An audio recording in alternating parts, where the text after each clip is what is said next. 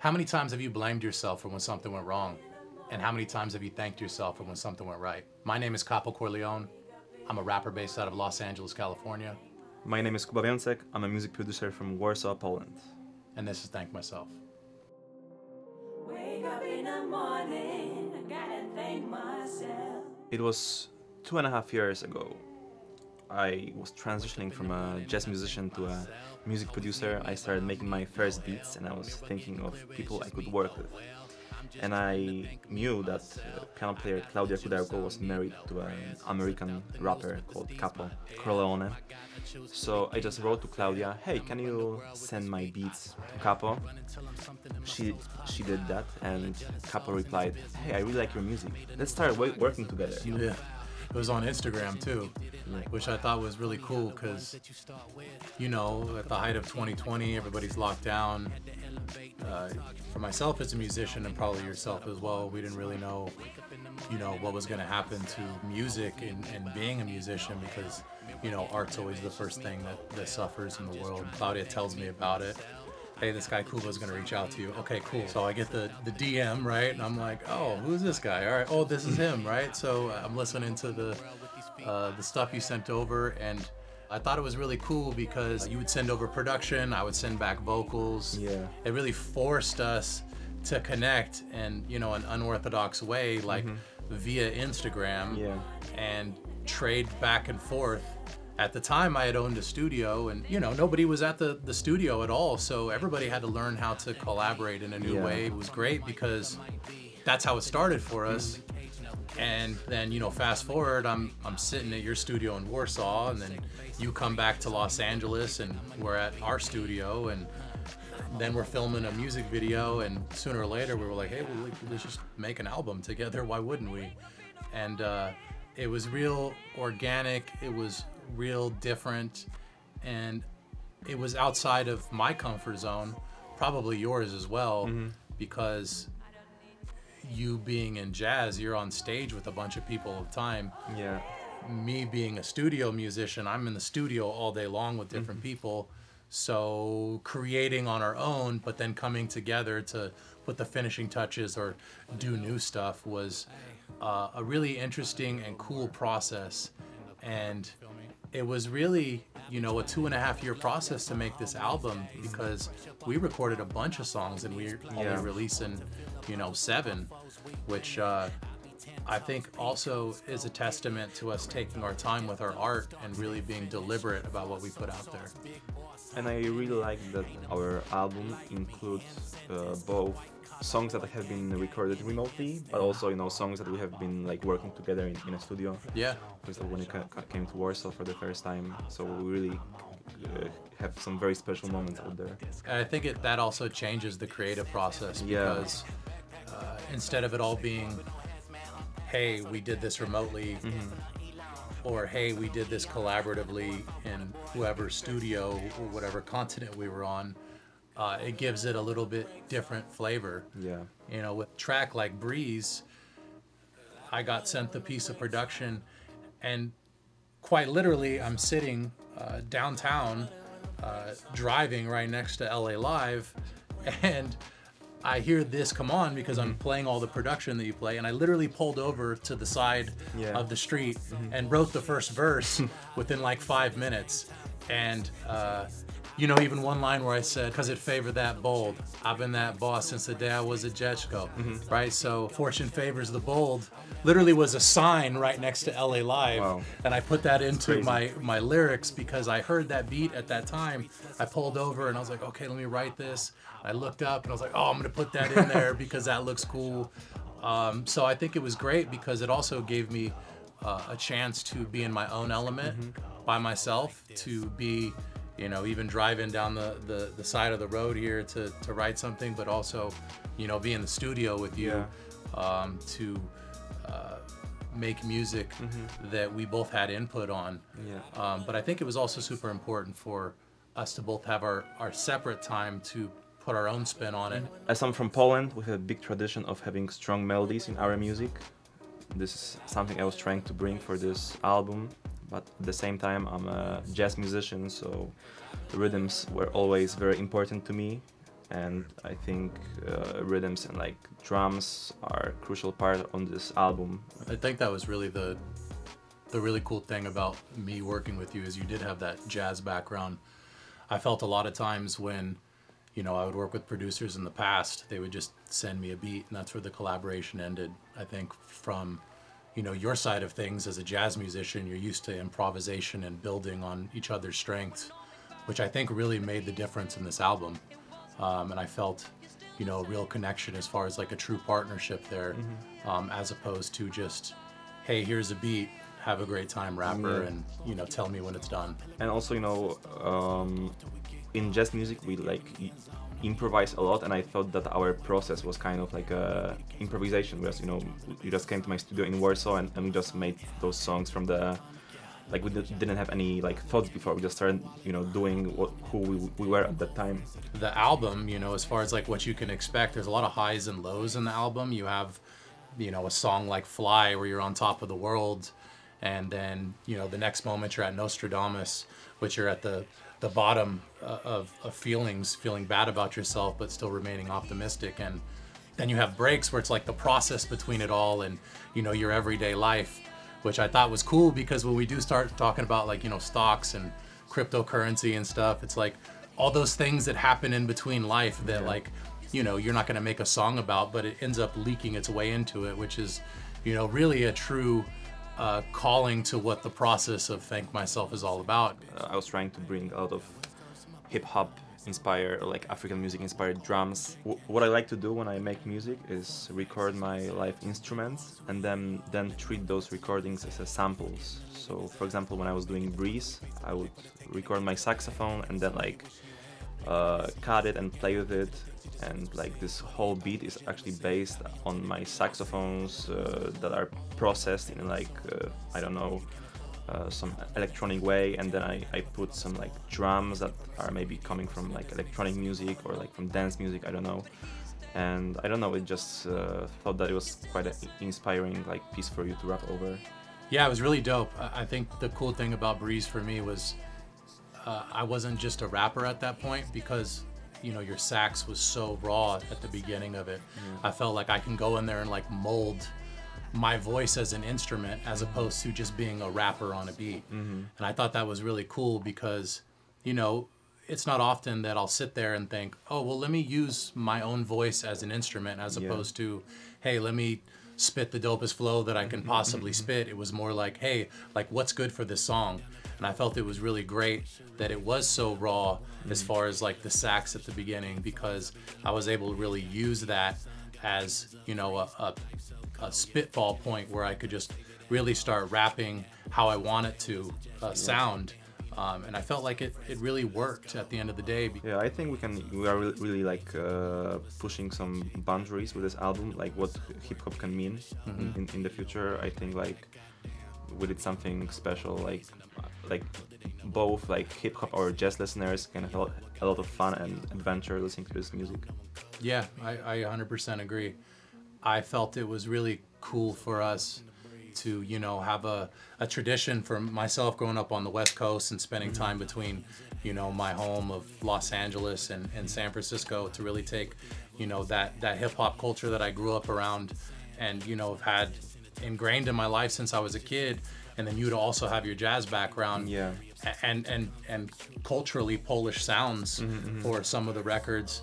It was really great, just a combination and really just an array of like eclectic sounds that you just don't normally hear in most hip hop. But it's, I think, something that we can expect from this album when it comes to sound. Feeding off of other people's energy is super important. So, you know, when you talked about breaks and you made me sing, I think I was sitting there and you were like, hey, you should probably do this. And I was like, what, like this? And then you kept to the first take. And I was like, dude, like, why did you do that? Like, that sounds so garbage. But then you were like, no, like, it's really gonna bring it out, trust me.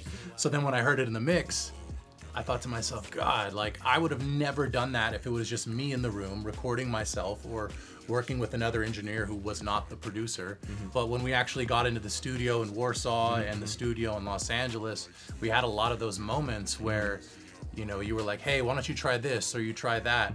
And sometimes I said, hey man, I really like this or that, and you would really adapt at that point, which I felt was really a true collaboration for what we were doing. Yeah. It wasn't a Capo Corleone record, it was a Capo Corleone and Kuba Więcek record, which is really cool, and it's the reason why this is an album with both of our names on it, not just a rapper with a producer in the credits, because you were as much as an artist on this as I was, and the input that you had was super valuable for me, and I feel like it was valuable for you as well to hear that input from me coming from the background that I came from. Even with a song like Fly, you know, putting Zali on that record, who I never knew who she was. I was like, man, that was like the best addition you could have put on this record, which really was impressive. You really took it upon yourself to also like A&R and like executive produce stuff, which most people do not do. So I thought that was really dope for most of the records to really have that input and really, you know, our feelings and, you know, even writing some of the lyrics for other artists, which was really cool on my part to step outside of just writing a rap or just rapping in the moment with a stream of consciousness or whatever it was. I had to step outside of my bubble and say, oh, I'm gonna write this for a singer, or I'm gonna write this melody. And it was really great, and it was a great growth moment, and ultimately was the reason why these records were so different and so interesting, was that collaborative effort. From a music producer perspective, I have seen something very special about Capo already on our first meeting when he came to my studio in Warsaw. I was very surprised and happy how open he was for new challenges, and then how perfectly he was executing them, staying very natural in new situations. And this is like very rare thing, and as a music producer, I really appreciate those things because they can bring our music to a completely new level. Thank you, Capo. Yeah, I think it was really dope that when we did work together, you would actually push me to do new things that were super outside of my comfort zone, things that I normally would not do. And I felt like it made me take a little bit more risks with what I was doing on the mic and creatively. You would say, hey, Capo, do that in falsetto. I was like, bro, what are you talking about? You want me to do that in falsetto? Like, who am I, Mariah Carey? You know, like, and so I remember doing it, and you're like, no, just trust me, do that in falsetto, you know, behind it. I'm gonna make it sound cool. And, you know, I did it, and I was really pleased with it. And I felt like a lot of the times you would push me to do things that were super outside my comfort zone, which would actually get me to take some risks with, you know, what I was laying down in the booth. And, you know, after I did it, I was like, wow, okay, I would have never actually pushed myself to do that. I listened to you and I did it, and I think, you know, being open to that is one thing, but also like it's a real testament to you as a producer to say, hey, like, I'm gonna push this guy to do something different. That's, you know, what the Dr. Dre's, the Pharrells, those types of producers will do for their artists, is really push them to do things outside their comfort zone. And I really enjoyed that about working with you, is that you would do that. And that's something I think is missing with a lot of artists and producers when they collaborate. And I really enjoyed that because it really helped me step outside of my comfort zone and create something great and new and fresh. I thought it was cool though, because it helped me, you know, push boundaries that I normally wouldn't push, take risks, and ultimately it really helped push the records in different directions than I would have been able to do on my own. And so I really appreciated that about working with you as a producer. I was also surprised how quick you would write all the lyrics. I remember when you came to my studio and we started working on breaks, you literally in like half an hour wrote all the lyrics, and that was, you know, just like, almost like a freestyle. Yeah, it was really cool. You know, I had a lot that was going on at the time, and sometimes when I have like a stream of consciousness and, you know, I'm just writing down all my feelings or whatever. We had, you know, lunch right before that, and we're talking about like current affairs and like what's going on in the world. And I had been traveling for 3 months between North America and Europe, and I was taking all the inspiration that I had from the cultures that were surrounding me. I had all this inspiration from being in a different place, but also just living life for the last 3 months and actually not being in a studio for 3 months, Yeah. which is, you know, rare for me. Mm-hmm. I felt that maybe a producer that is not from the US would not have what I felt would be the right production for me as a hip-hop artist in the US.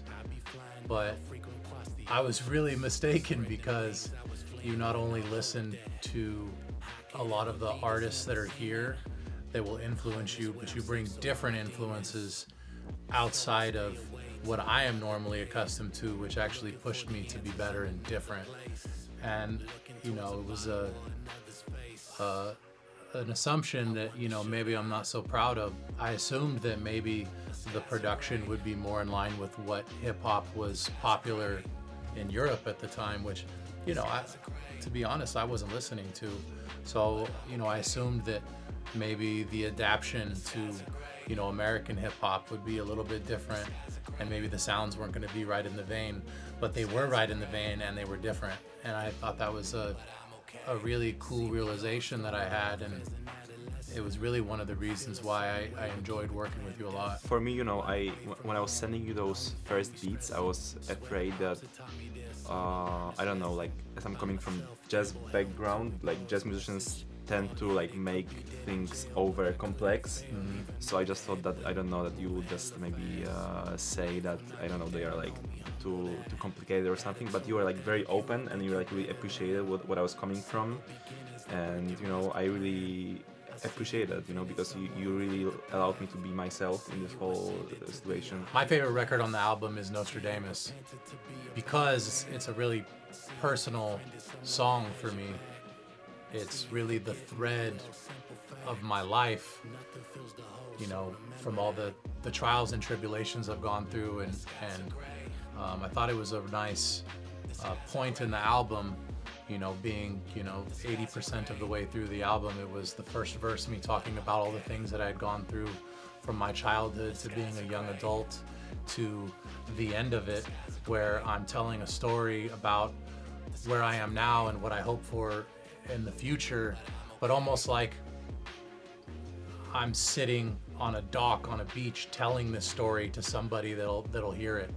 And it was great because Kuba actually felt that emotion, and when he had his solo in the middle of the song between the two verses, they really hit much harder, and he really conveyed the emotion that I was conveying in my lyrics with his sax. And it was really awesome for him to pick up on that. So for me, Nostradamus is definitely the best song on the album, if not my favorite song that I've ever made in my life, realistically, because it was so personal, but it was just so beautifully executed on both of our sides. And I really felt that it is by far my best work and most personal work. I really love the moment in Nostradamus when the second part starts. Like, I think this is like really like an epic moment. Yeah. Yeah, but at the same time, for me, like the song I will remember the most for sure, it's Breaks, because like it just, you know, for me, like the first time we ever met, and there's like so many memories to it, and also like the way it grooves is like so special, and I don't know, I think it's such a great song. It's a pretty dope track. Yeah. I definitely have felt releasing it as the first single and the music video that came with it. Yeah. It's definitely become a fan favorite for a lot of people. I think once people actually listen to the album and they get to, you know, Nostradamus, they get to Home, they get to Breeze, Yeah. that's really gonna solidify it and keep it there and keep them engaged in the story.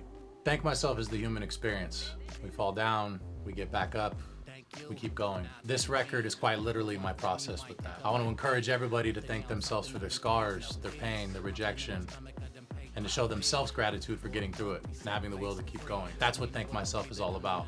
Thanking yourself for the perseverance, the success, and the trials and tribulations that got you to the point where you are now. Thank yourself before anyone else. Thank Myself is now out everywhere you can stream music. Check it out, bump it in your car, bump it at home, bump it at your grandmama's house, whatever. Dziękuję. Whatever he said.